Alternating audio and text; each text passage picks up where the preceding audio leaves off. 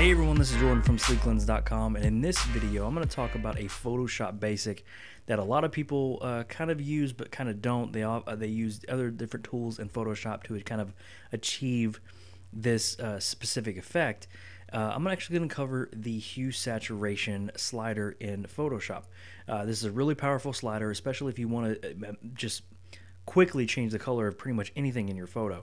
And the one tool that a lot of people actually use for this is actually the selective color, but that one doesn't really let you change things quickly and easily into a specific type of color. So that's why I'm going to choose the hue saturation to change the color of this leaf here. So the first thing I'm going to do is actually make a selection of the leaf. This part right here, this little tip right here, and this little bottom right portion here. Just for time's sake, I'm going to go ahead and load a selection. I already have a selection loaded here of a leaf drawn out. You can see that we have the marching ants around here now. So my selection is loaded. We're going to cover selections in another YouTube video about Photoshop Basics. So for the meantime, this is what we're going to do here. And now what I'm going to do is actually easily just copy and paste what I just selected. So that's a really easy way of doing it and isolating a certain object in your photo to make the color changes too. So I'm going to click Command and Control C to copy, and then Command and Control V to paste. Now you can see over here we have our leaf on its own little layer here. And so we're just going to bring back the original background because we do want to keep the background to it. Now I'm going to go over here to my adjustments, and I'm going to choose the hue saturation layer right here.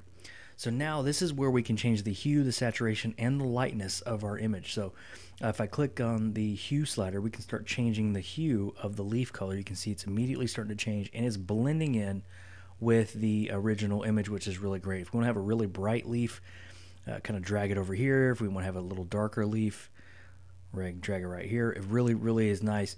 You can actually dull it down a little bit. You can actually pump up the saturation and make it really crazy, and you can take the lightness down as well. Now you can see what we're doing here is our effect is actually affecting the leaf and the background. So what we want to do is make a clipping mask. So in between the hue saturation layer and our copy and pasted layer, we're going to hold Alt or Option, and that's going to give you a little icon here when you hover between these two layers. When you click there, it's going to clip that adjustment so where it's only affecting the layer below it. So now all of our changes are only happening on that leaf here. You can see what we're doing there, changing the saturation just like that. So now what if we wanted to do some little colorize adjustments? So we click the colorize box, and this is kind of blending it in as well. You can see we're able to change this, but we're really dialing in those specific hues and tones to this image, and it's basically whatever color you choose, that's what it's going to be. Whereas before, you're affecting the hues of that image. So here I'm going to kind of go for a nice green leaf here. You can see we're on the green section here. And what's really cool about this, especially when it comes to leaves like this, you can actually watch it change colors on your screen. So for example, we have a nice green leaf. Start dragging it to the left, and it's starting to turn yellow, and it's starting to turn a little darker yellow, and now into the red. So it's kind of a cool little effect there, but you kind of get the point.